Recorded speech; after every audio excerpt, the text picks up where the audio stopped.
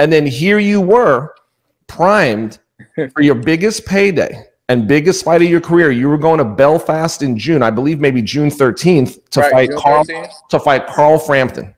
Right. And the only thing that could knock Jamel Herring out is a coronavirus. It pretty much knocked everybody out. so that's where we're at. What are your thoughts right now? And you know, what have you been up to? And you know, what have you heard as far as possible return? And will that fight eventually take place when things resume to our new normal?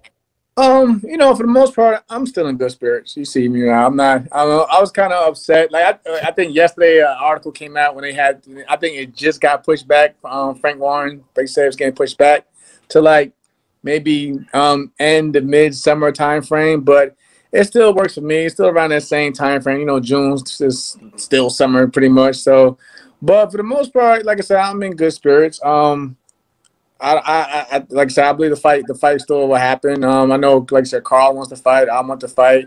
It's obviously a fight people are asking for. So you know me, Pete. I never want to let anybody down. So like if the people want to fight, I'm not going to just walk away from it just because the whole world has a setback. So like I said, you just gotta stay positive and just just be patient.